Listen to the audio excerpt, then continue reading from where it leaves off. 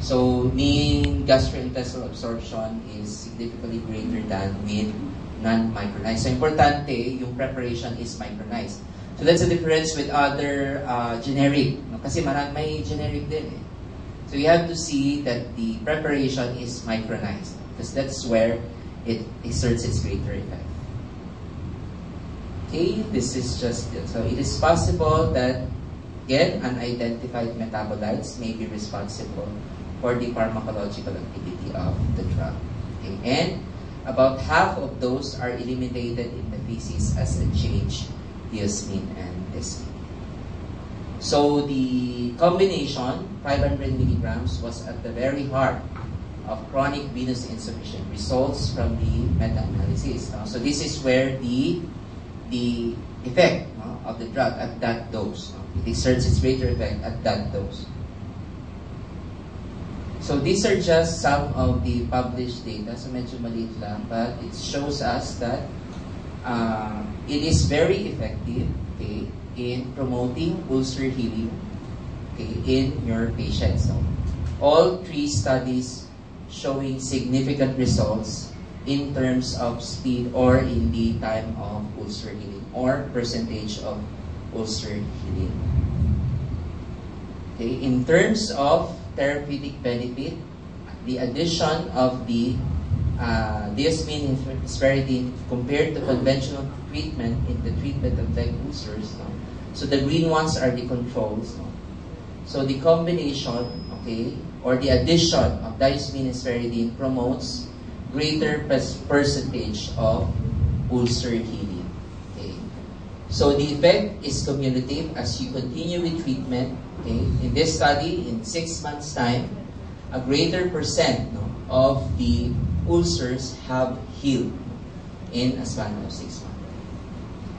Now, in terms of the evolution of symptoms, of course, patients who were given diosmin and aspirin has lesser symptoms in terms of heaviness, swelling, and cramps. So it does not only improve ulcer healing, but it improves the symptomatology as well.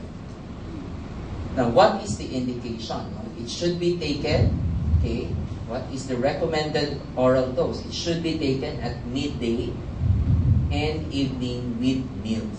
So, sabay po, okay. For veno-lymphatic insufficiency, okay, you take 1 tablet twice a day. And for patients with acute hemorrhoidal attack, hemorrhoids is a form of varicose veins. So you take 3 tablets twice a day for the first 4 days, okay, and then 2 tablets twice a day for the next 3 days, okay, so on and so forth. Or aspirin. You think if the patient needs further higher dose, you can extend the treatment. Anyway, it's just flavonoids. So what do the guidelines say in terms of treatment? So for patients with pain and swelling due to chronic venous disease, venoactive drugs like diosmin, aspirin, and other forms like glutathione, sudotexide, okay, in addition to compression treatment. So remember, the mainstay of treatment is compression treatment. So you can add on the MPFF.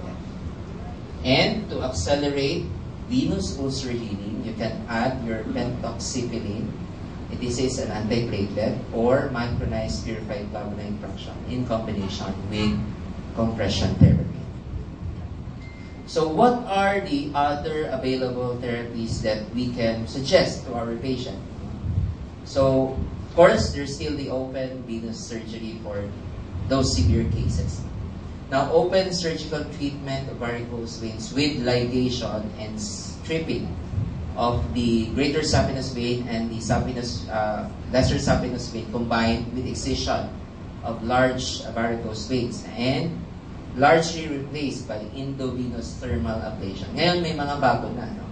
So, seldom na lang nagpapa-venous stripping kasi nga, toxic, very morbid. And these are some other patients may be candidate for such, for those patients with large dilated and tertuous veins. And high ligation of the greater saphenous vein and its congruence with the common femoral vein in severe cases. So what is endovenous thermal ablation? Okay, so these are minimally invasive percutaneous procedure. I think in Cebu, they just do it in the clinic. Outpatient procedure lang siya under tourism local anesthesia.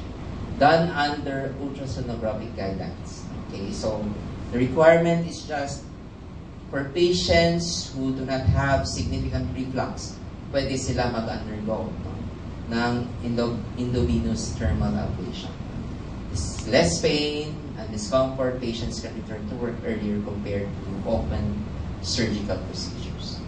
And occlusion of the treated vein by heat delivered into the vein through percutaneously placed laser fiber. So pinapasok po yung parang laser fiber doon sa vein. Or other forms would be radiofrequency catheter ablation. So it's in the form of heat pa rin po. So this is direct thermal injury to the vein wall, no? Destruction of the endothelium, collagen denaturation of the media, fibrotic and thrombotic occlusion. Okay? So it promotes fibrosis. So pinatitigas niya, no? Para hindi na lumaki. Promotes fibrosis. Relatively, medyo sikat yung sclerotherapy. Okay? So this is just injection of a chemical into the vein to achieve endoluminal fibrosis and vein. The same goal, no? Fibrosis pa rin.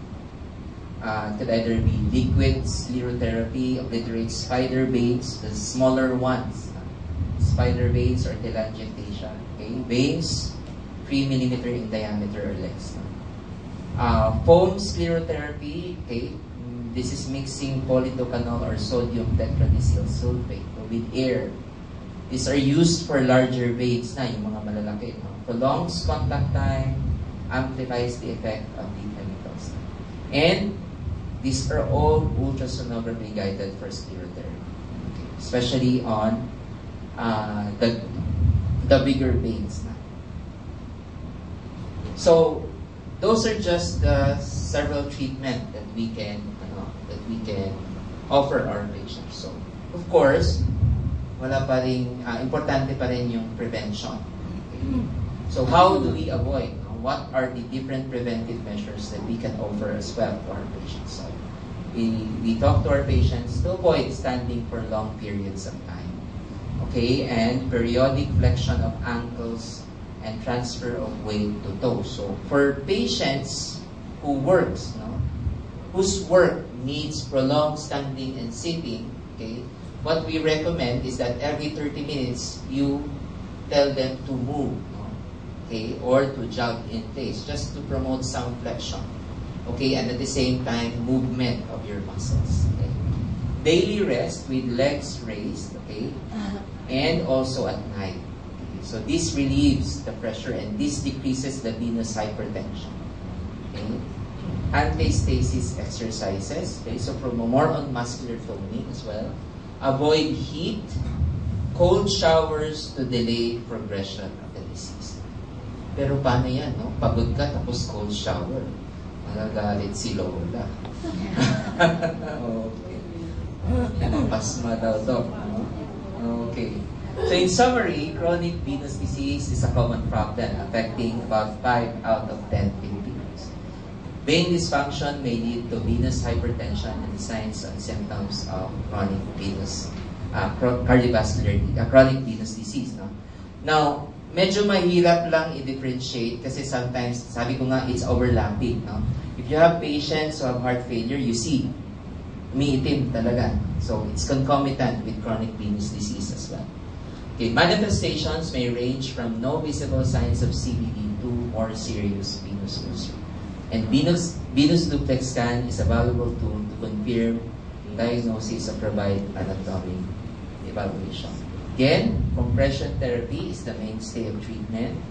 Current guidelines have included the role of flavonoids such as micronized purified flavonoid fraction for the treatment of symptoms and decrease ankle swelling and accelerate ulcer healing.